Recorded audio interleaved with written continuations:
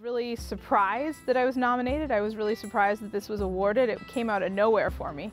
So that was super exciting. I am very appreciative of the nomination and of the award. It's one of those jobs I think that we don't receive much for thank yous ever.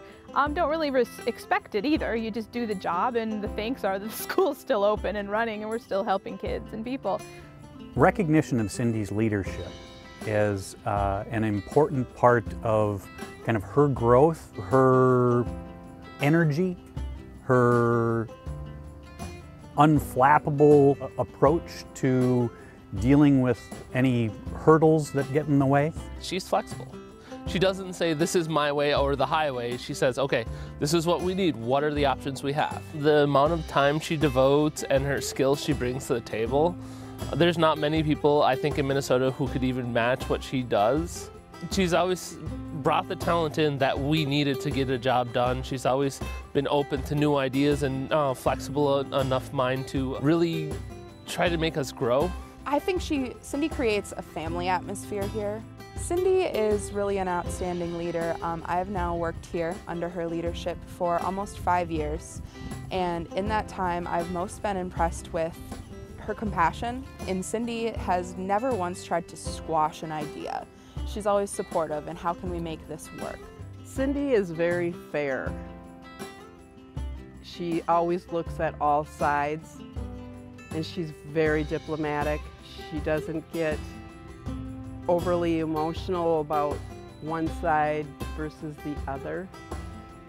She's just the best mediator if there are issues with community and school, or even when it comes to federal funding. She's the best grant writer ever. I think listening is important. I think viewing people as being here to make a difference, to be positive because you believe in the mission and vision and not because of individual gains or just receiving a paycheck. No, that's not why anybody is at Pedote. Everybody is at Pedote, and sometimes for different reasons. But everybody puts the language first, everybody puts culture first, everybody puts the kids in our families first. And that's what needs to happen. One of the unique things about Pedote is its commitment to language immersion and the revitalization of indigenous languages, specifically Ojibwe and Dakota language.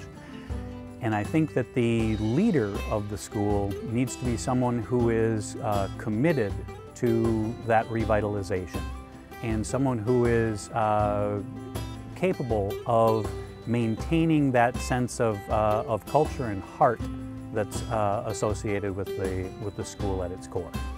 Cindy, I'm so pleased to learn of your nomination and then the award for the Charter Leaders Award, and I'm excited to see what happens next for you. Congratulations, Cindy. You deserve this award for being a great leader. Giminochige, Cindy, you truly deserve this, and I am beyond excited for you.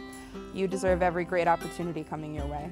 Congratulations, Cindy. You have done and always will do an awesome job for the school, and you deserve this award, and our school deserves this award because of you. And thank you whomever nominated me, the folks that did.